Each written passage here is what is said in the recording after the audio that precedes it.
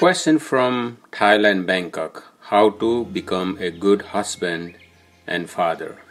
This is one of the most challenging, valuable, and rewarding roles of human life. Everyone handles this role in a different way, which is okay. Here are some suggestions. First things first, accept the way you are and accept your spouse and family the way they are. Establish self-discipline in maintaining your physical and mental health and your overall well-being. Get enough sleep to avoid fatigue during the day. Exercise regularly, manage your stress by practicing meditation or yoga if you like. Eat a healthy and nutritious diet to make your body energize all day long to spend time at work and with your family after work. Be thoughtful and realistic to your spouse and kids. Try to make yourself available for your spouse or kids when they need you for any kind of help or support. If you can help immediately, ask if they can be waited, but be sure that you keep your commitment and demonstrate your behavior through your action.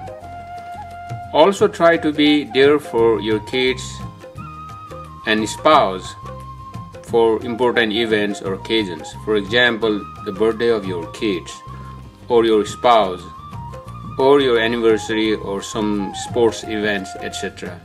If you can make it due to the situations and circumstances, be sure to communicate with love and respect and say you will be there for the next time. Spending time and interacting with your spouse and kids are other important things that demonstrate good quality of being a good husband and father. Since we all get busy during the day, we can have family time during dinner. Setting up meal time in the evening will be ideal for family conversation that will allow everyone to share with each other or bring any topic to discuss with family. You can always ask your kids about their school activities and your spouse about her work. It will be ideal to turn off the TV and keep phones away from the dining area while having a conversation. Often date your spouse if possible. It may be something that you can go out walking with your spouse after breakfast or evening walk after dinner with or without kids. Be a role model and team player for your spouse and kids and practice what you preach. Sometimes it is tough to demonstrate in action what we say. However, it is doable if you have enough courage to do it. For example, clean the dirty spot as soon as you see it somewhere in the house. Don't talk in a loud voice. Be respectful to others' opinion and value it. Encourage your spouse and kids to have open communication. Listen and pay attention to them when they are talking. Rather complaining, criticizing, and judging, ask them open-ended questions such as, "Can you please explain about it?" or "Can you help me understand this, why?"